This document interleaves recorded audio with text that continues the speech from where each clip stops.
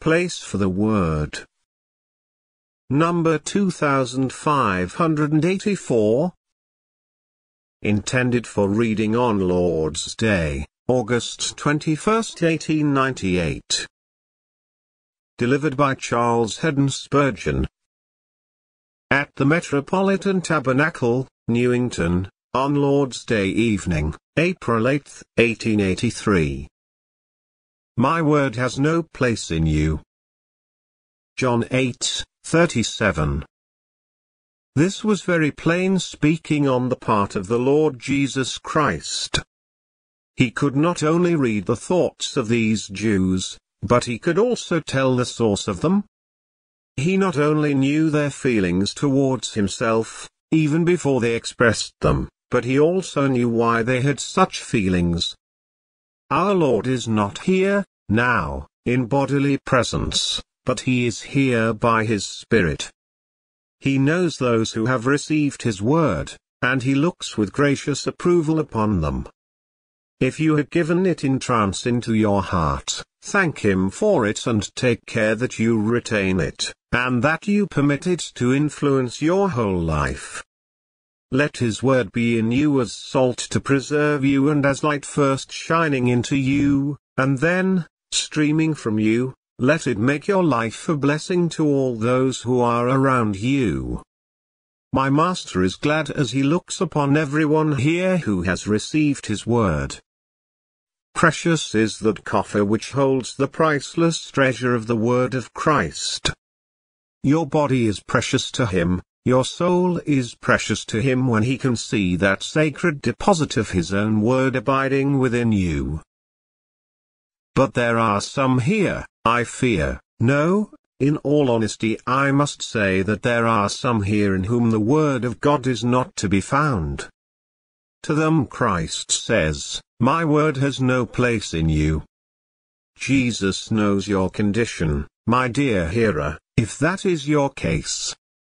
He knows how often you have heard that word, and he knows what struggles it has cost you to keep that word from entering your heart. He knows with what determination you have refused to receive that truth of God which has come from God to you. I would like, if I could, to talk very simply and in a very friendly and homely manner to every person here who has not received God's word. And I would wish to speak so that I should not be understood to be preaching to this great mass of people so much as to be talking to individuals, one by one, lovingly anxious that any here who have not Christ's word in them may not go out of this building until it has a place in their hearts. I will begin by asking this question: what place ought the word of God have in men's hearts? Jesus said to these Jews, my word has no place in you. What place ought the word of God have in our hearts? First, it ought to have an inside place. Many persons will give it an outside place. The word of God, says one, yes, of course I have it in my house. The word of God, if you come home with me, you will find that I have a splendid copy of the Bible in my best room, well bound and capitally illustrated. Another says, I have a Bible in almost every room of my house. I think there is one in every room, I like to see it there. Yes, that is very proper and right, but still, the place for God's word is not an outside place, but an inside place. It is infinitely better to have it hidden in your heart than it is to have many copies of it laid among the furniture of your house. It may be that your having the word of God so plentifully at home may increase your damnation rather than lead to your salvation. You had the lamp of life, but you made a dark lantern of it. You shut in the light and never used it for any practical purpose. My dear hearers, you who pay an outward reverence to that word and say that it is undoubtedly inspired, and praise and extol it, if, at the same time, believing it to be true, you do not yield yourself up to its power, May God have mercy upon you and lead you to repent of your sin. The proper place for the word is inside, in your heart. Have you got it hidden there? Next, it ought to have a place of high honor. God's word in a man ought to be in the best part of that man, not merely in the storeroom of his memory, but in the drawing room of his enjoyments, in the parlor where it will talk with him. If the human mind is compared to a palace, the proper place for Christ's word is on the throne. All the writings of men put together cannot equal in value one single chapter of the Bible. Their words, at best, are but gold leaf. But God's word is bullion. Here you have pearls that are altogether priceless, such as can never be found elsewhere. If the word of Christ dwells in you, let it dwell in you richly. Let it be honored and reverenced beyond all the words of men, however excellent those words may be. Give the word of Christ an inside place and a place of honor. Next, give it a place of trust. Let it cover you as the hen covers her chickens with her wings. Let it surround you as the ramparts surround the city and protect it from the invader. Give yourself up to God's truth as one trusts himself in a lifeboat, hoping to be safely landed. Have no confidence but in the word of the Master. If you stand partly on God's word and partly on man's word, you will have one foot on a rock and the other foot upon quicksand, and that one foot upon the quicksand will be your ruin. Trust you in the Lord forever. For his word is faithful, true and steadfast. Heaven and earth shall pass away, but his word shall never pass away. Give, then, to that word, all your confidence. Repose upon it, for it is infallible and unchangeable. Further, if the word of God is in you, give it a place of rule. Let it be the master of your thoughts, ruling your understanding, the master of your affections, curbing your passions and exciting holy desires in you. Let it be the master of your words. Let all sinful and even all idle words be banished from your lips. Let your speech be seasoned with the salt of revelation. Let the word of the Lord be the master of your action. Whatever he says to you, do it. If Christ forbids you to do anything, let it be avoided with all the energy of your spirit.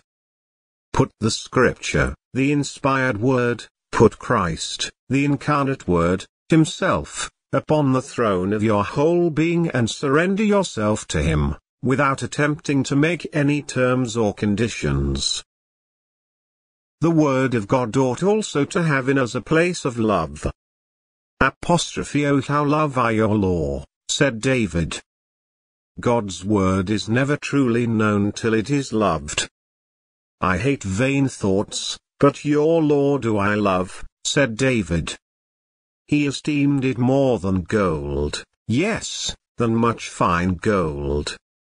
In religion, to love is to know. I wish it were always true that to know is to love.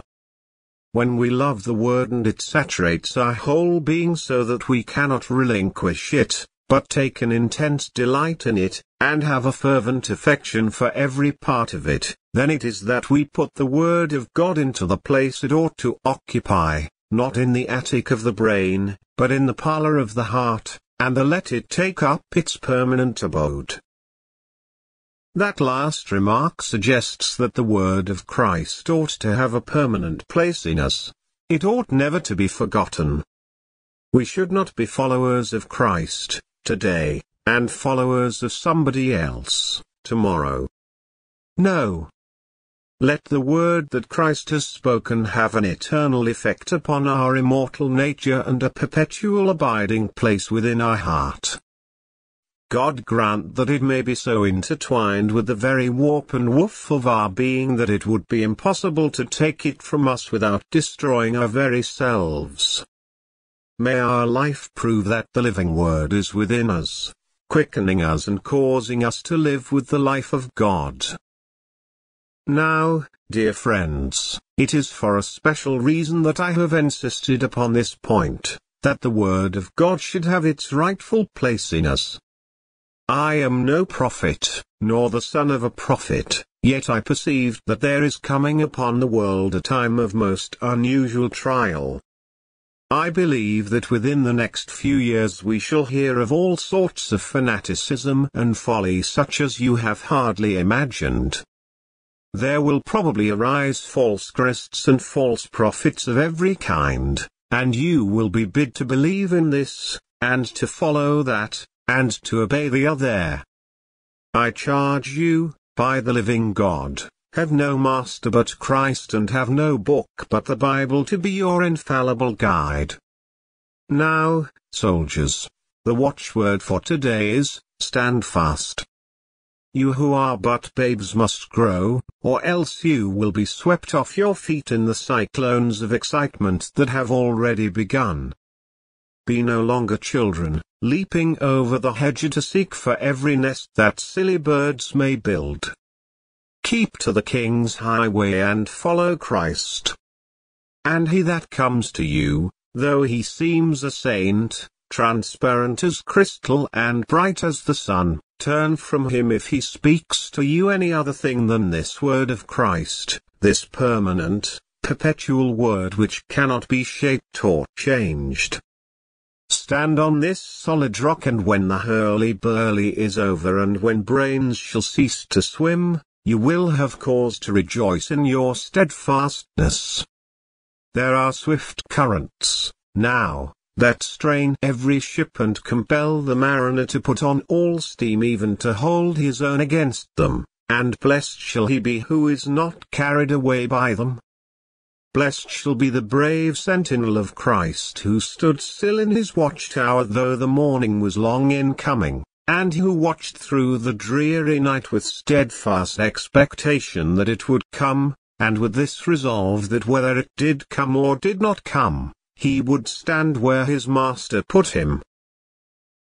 As for me, I care not what men invent, or what they deny, the truth which I have learned from the Scriptures, by the teaching of the Holy Spirit, is the truth of God by which I shall stand so long as there is breath in my body. And with Luther I say I can do no other. To this I must stand. Let those who will do otherwise, follow after novelties till they weary of them. This much have I spoken concerning the place which God's word ought to have in every man's heart. 2. Now give me your heart, friend. Let me have a good grip of it while I try to answer a second question. Why has that word no place in many hearts? Oh, says one, I am so very busy that I cannot admit it. My dear friend, I hope you will alter that answer. I heard, some time ago, of one who, when anyone spoke to him about religion, always used to reply, you see, I am so very busy that I cannot attend to it. It happened, one morning, that he saw in the paper that a fellow tradesman had suddenly died and, as he read the paragraph, he said to his wife, I don't know how old so-and-so found time to die. I have such a deal to do that I could not afford time to die. He staggered as he went out of the room and fell across the threshold dead within 5 minutes after having uttered that wicked speech. I have no doubt that the same thing has happened elsewhere. You may fancy that you are too busy to think of the affairs of your soul, yet you may be taken away, all of a sudden, from the midst of your occupations, and then what will those gains benefit you? It may be printed in the Illustrated London News that you died worth so many thousands of pounds, but will it not be a great lie? When a rich man dies, what is he worth? He has, perhaps, a lead coffin, or the undertaker may use more expensive wood than for a poor man. Granted, there might be a greater display at the funeral and, very often, there is more squabbling with his family over what he has left. I have often thought that the poor man's funeral has much more sorrow in it, much more that could be desired and spoken of with pleasure than the funeral of the man who seeks to be immensely rich. You know what happens when poor Hedge dies. His wife weeps, for he was the mainstay of the household, the breadwinner of the family. The poor woman wonders how he is to be buried. Well, there is his daughter, Mary. She is a domestic and she gets about £15 a year for wages. She has not much to spare, but she makes up her mind that her father shall not be buried by the parish, so she finds a little of the money that is needed.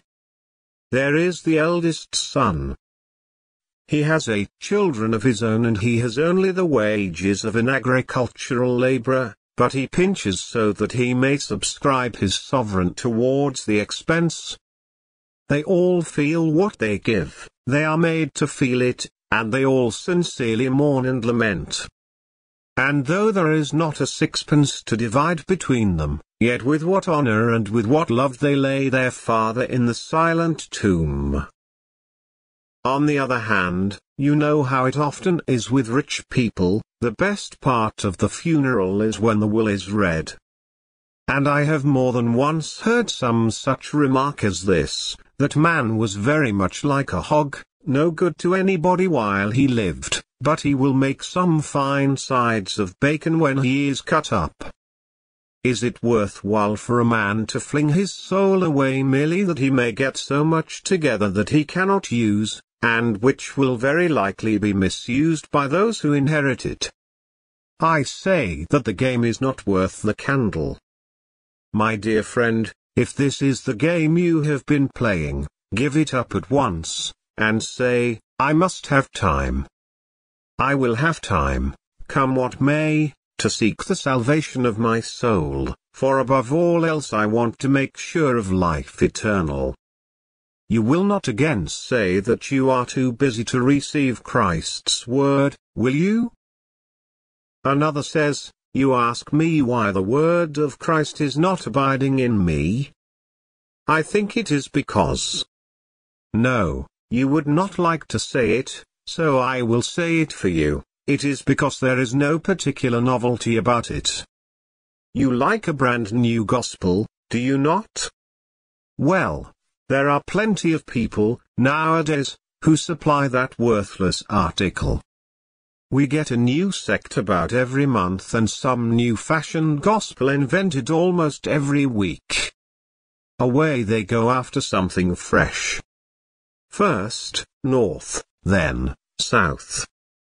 Then, east, then, west. Hurrah! We have found the very thing. Sound the timbrels, beat the drums, blow the trumpets. Just so, but the kingdom of God comes not with observation. Remember what was written concerning Christ hundreds of years before he came to earth. He shall not cry, nor lift up, nor cause his voice to be heard in the street. A bruised reed shall he not break, and the smoking flax shall he not quench, he shall bring forth judgment unto truth. If the gospel that men teach is new, it is not true, for there is nothing that can be new and true. The truth of God is old as the everlasting hills.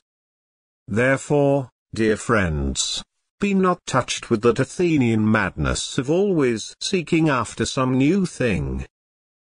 Did you ever hear of new gold? To all intents and purposes, all gold that is worth having is old.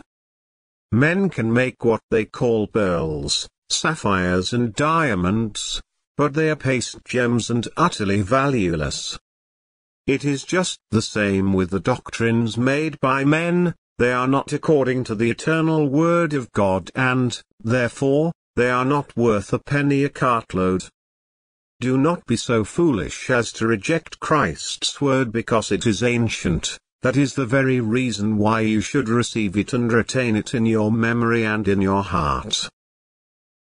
Shall I suggest that there are some who do not receive Christ's word because they are listening to man's word? If you know anybody who is equal to my master, hear him. If you know anybody who is superior to Christ, hear him. As for me, he is the one and the only teacher of the truth of God, and at his feet I reverently and humbly sit. All other teachers whom I have ever heard of, or met with, so far as they speak as he does, are worthy of attention. But whenever their teaching differs from his, on that point they are worthy of no regard whatever. Did you say that such and such a thing is believed by you because you found it in Calvin's Institutes? I am a Calvinist and a lover of that grand man's memory and doctrine, but I believe nothing merely because Calvin taught it, but because I have found his teaching in the Word of God. Oh, but the prayer book says such and such.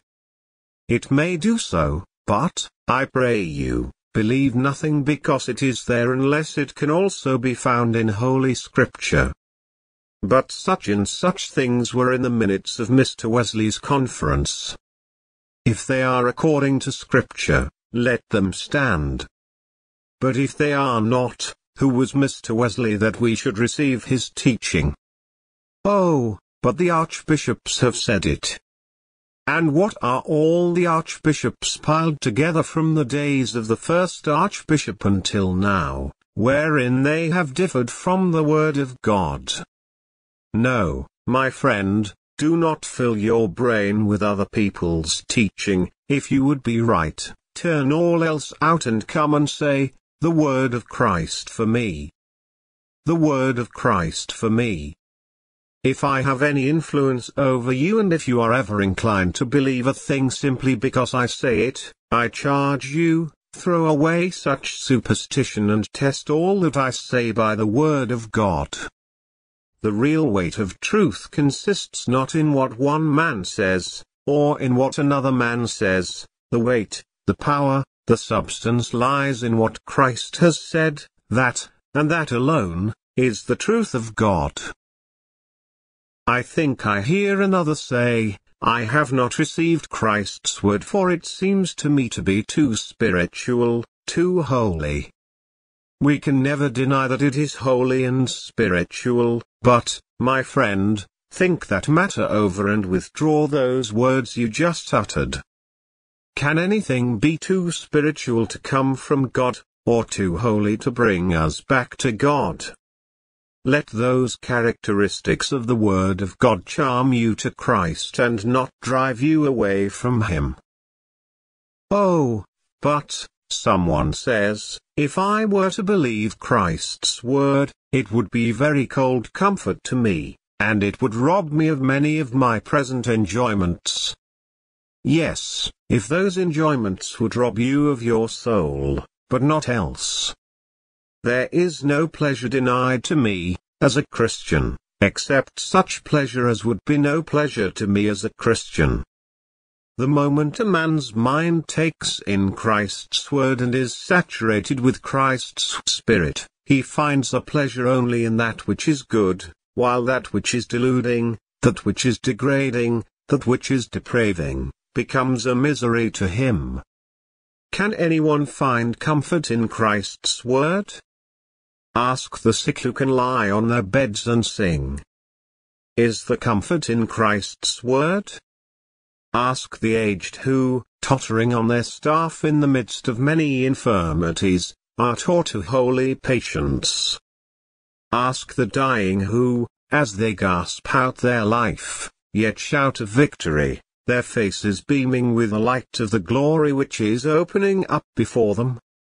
If you want real joy, find it in Christ's word, and no longer say that it has no place in you. Let me give you a very special squeeze of the hand and whisper in your ear that I am afraid the reason why God's word has no place in your heart is that you are not very much in earnest.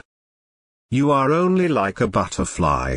You have not come to real living yet. You are sporting, playing, trifling.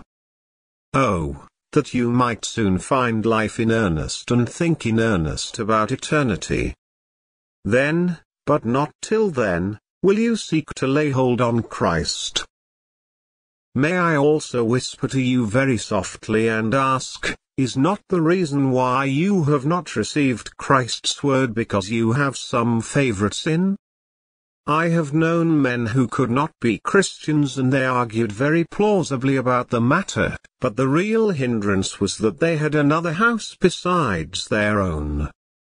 I have known some men who could not believe in Jesus Christ for one very sufficient reason, namely, that they believed too much in the bottle. You know that a man cannot be a believer in the Savior when he is devotedly attached to the god Bacchus.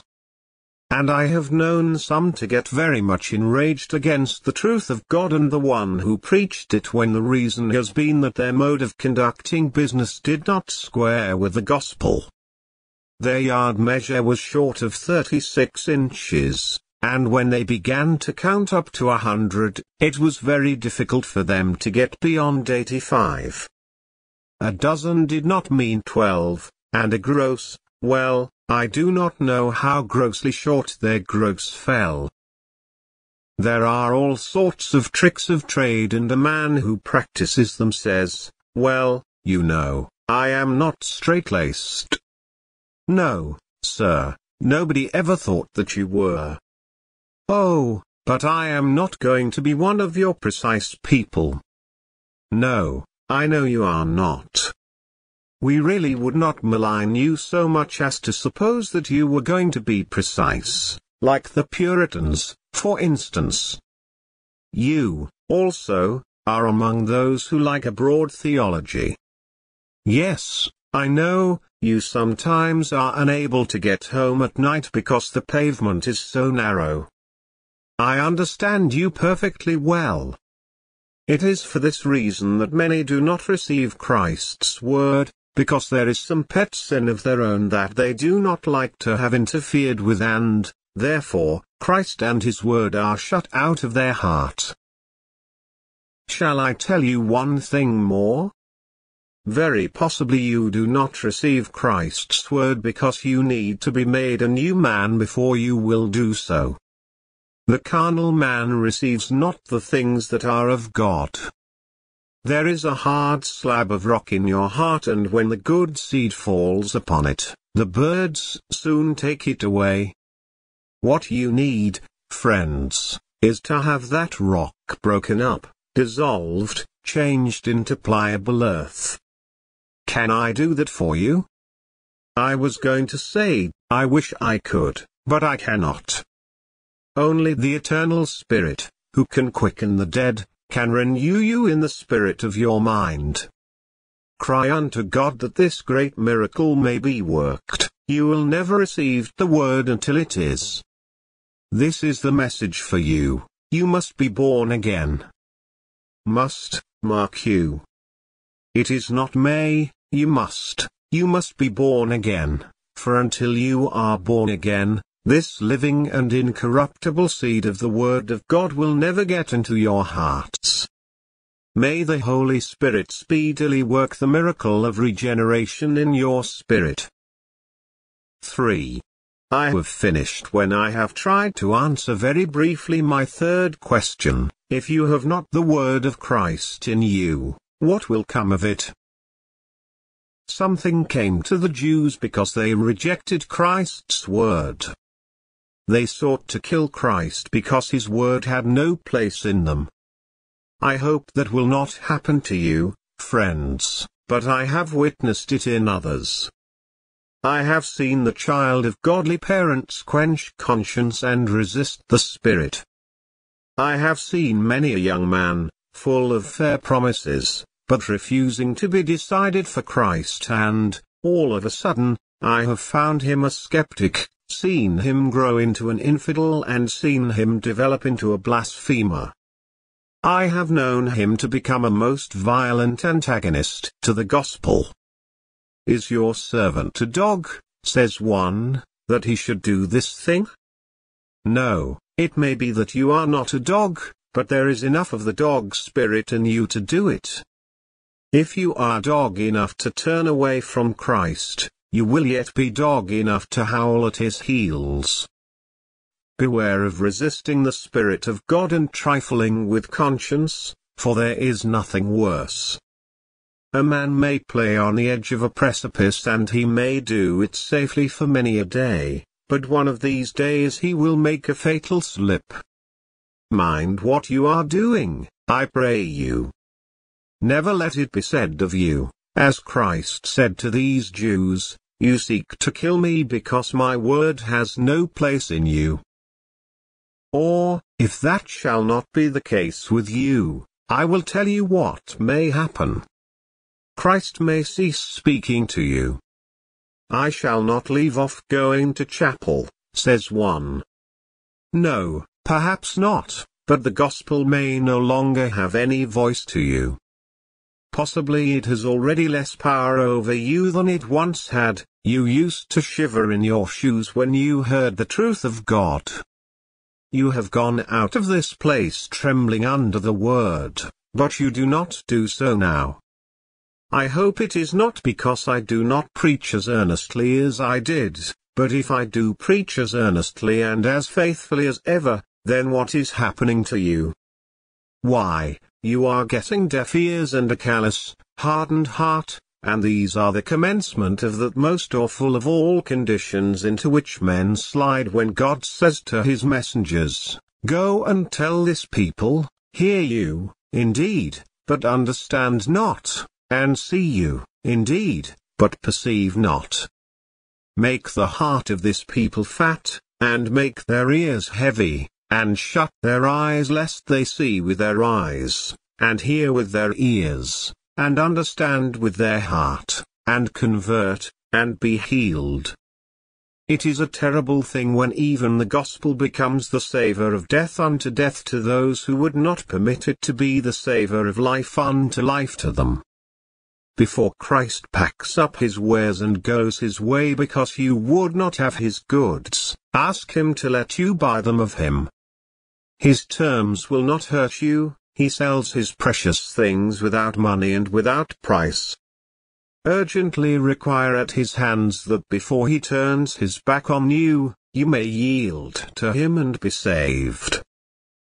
And, remember, once more, that if the Word of God has no place in us, it will exist somewhere. Down came the Word of God to a man, the other night, and it knocked very hard at his heart. But the door was shut. The word knocked again, and again, and again. Still the door was shut and the word went back to him who sent it and it stayed there. How many times have you heard the gospel, my friend? Could you count up the number of faithful sermons that have been preached in your hearing? Do you know how many earnest entreaties from friends have been addressed to you in vain? You shut them out, but they all went back and there they are, at the throne of God. And when you come there, at last, and your trial takes place, you will be surprised to find all those messages and messengers present at the last grand assize to bear witness against you. Oh, let it not be so, I pray you. Will you not believe in Jesus Christ even now? Will you not turn to him and live this very hour? Will you not leave your sins and trust the Saviour? Will you not go to him and, with a broken heart, confess that you need him? He may be found of those who seek him. Then, will you not seek him now? If not, remember this scene, these crowded galleries, this area, these thousands of eyes. I call upon all to witness against you, in that day, that this night I preached Christ to you and bade you live, And if you will not, if you prefer moral and eternal suicide, I call this building, every beam and every stone in it, and every person here to witness that I have told you of the way of salvation, and implored you to run in it. They shall be swift witnesses against you to condemn you if you will not repent. Turn you, why will you die? Trust the Saviour. Trust Him, now, and live forever. God grant that it may be so, for our Lord Jesus Christ's sake. Amen.